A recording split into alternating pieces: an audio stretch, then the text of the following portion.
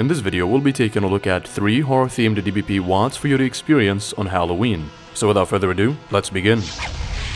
I think John Carmack once said that Doom 3 is what he had originally envisioned for the original Doom. It may not be everybody's favorite installment in the franchise, but there's no denying that it had a brilliant, spine-tingling atmosphere. So it raises the question, what if we took Doom 3's horror atmosphere and merged it with Doom 2's fast-paced FPS gameplay? We don't have to wonder any longer because DBP 28 Fear and Loathing does exactly that. This WAD has 10 levels, custom textures, sounds, monsters, and weapons. If you're sold on the WAD, I recommend you go and play Fear and Loathing now. If not, here's a brief review to help you make up your mind. DBP 28 comes with an ominous vibe right from the get-go at the splash screen, reminiscent of the Doom 3 main menu. But that's not the only Doom 3 element present in the WAD. It uses Doom 3's monsters, weapons, textures, and tries to capture the game's survival horror atmosphere. The mappers have done a great job at creating an ominous atmosphere by using ambient sound effects, doomy MIDIs, dark lighting, and careful detailing.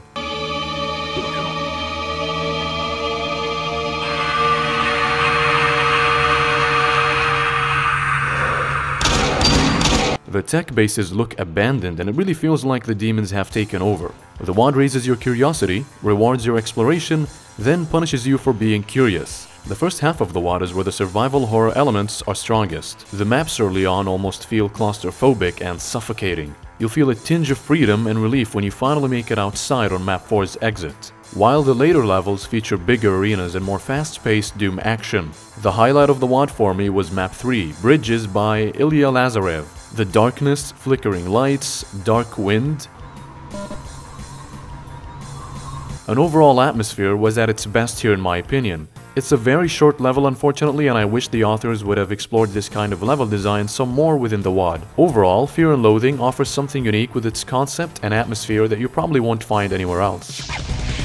From blood-pumping fights to spooky sights, DBP 40 Funnelcake Apparitions has it all. This set of 8 maps is outfitted with a carnival/circus theme. Due to the absence of custom monsters to accompany the theme, I used the mod Bloom to play through the WAD. You must be at least this tall to ride. Alright, let's see if Doom Guy is tall enough. Yes, but barely. From start to finish, all the maps are consistent in wearing the carnival gimmick. Balloons, clowns, circus acts, amusement rides, and even games of skill. The MIDIs sounds like twisted carnival music.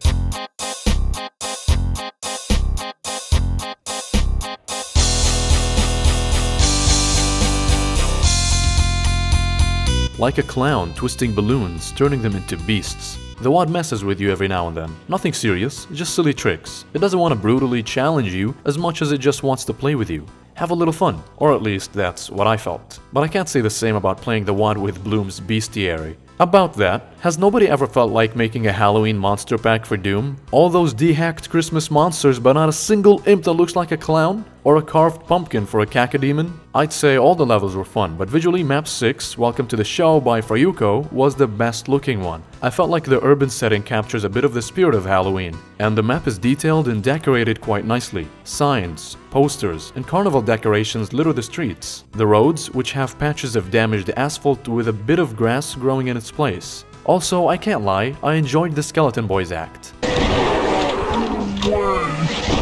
Overall, the WAD isn't so much spooky as it is vibrant and fun. It doesn't try to scare you, but rather hopes you'll find joy in playing it. In other words, your smile is Funnelcake Apparitions' greatest prize. So buckle up, it's gonna be a wild ride. In space, no one can hear you scream, and this couldn't ring more true in DBP 17 alone. This 10-level WAD features custom textures, sound effects, MIDIs, weapons, and monsters, all wrapped in an alien's theme. This would be a great introductory map if the WAD actually played like a survival horror game from then on. But Alone is more action rather than suspenseful and ominous, but that doesn't mean that it's not scary. It tries to catch you off guard and scare you often with its monster placement and dark lighting. The demons have been reskinned to fit the color scheme, but the xenomorphs are the real stars of the roster. Facehuggers are fast and slippery. When you see their eggs, run in the other direction because one may not be an issue, but 10 or more are very deadly. Xenomorph warriors blend in with the environment, lurking in the shadows. They will come at you from an angle, dodging your shots. You'll usually be able to tell if they're around by their hives or nest. Going in to take them out is always a bad decision. I enjoyed Map 5 because it features sections where you need biohazard suits to breathe outside the facility, but Map 7, Alone in the Dark by Hardcore Gamer, was the most memorable. Bloodied floors and walls, flickering lights, dimly lit corridors, xenomorphs stalking you in the dark.